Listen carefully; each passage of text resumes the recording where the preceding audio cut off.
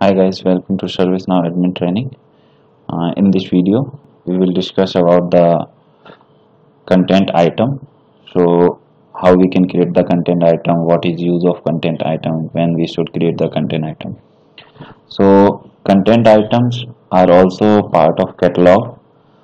So, when we can create the content item. So, let's say our client have a requirement that we want to put a link in a catalog and like a catalog item, and once the user click on that, it should be navigated to some maybe another module in ServiceNow, or maybe another third party website. Maybe they, let's say they have a password request uh, completed by some other website or some other tool.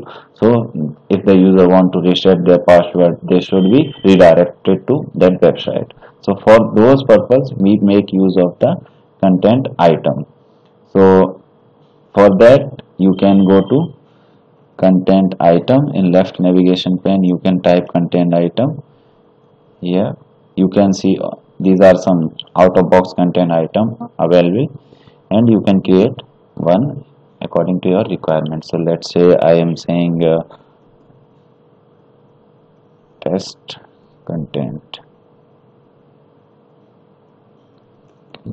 item. Okay, now under which catalog, same thing, service catalog I can select.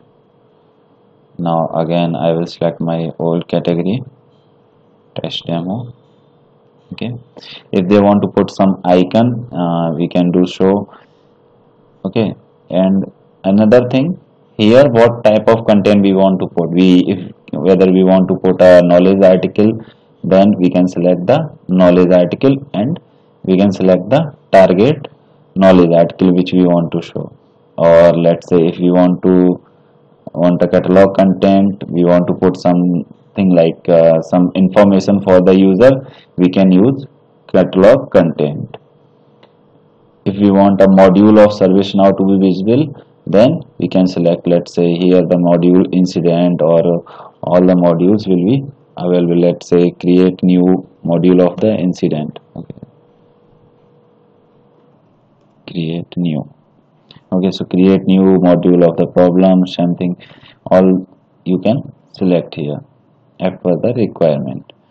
And if you want some external content, then you can select that. Here is the target, means you want to open that in same catalog, within the catalog, or in new window. So let's say I am putting it to the google.com. Okay, now I can put this URL over there.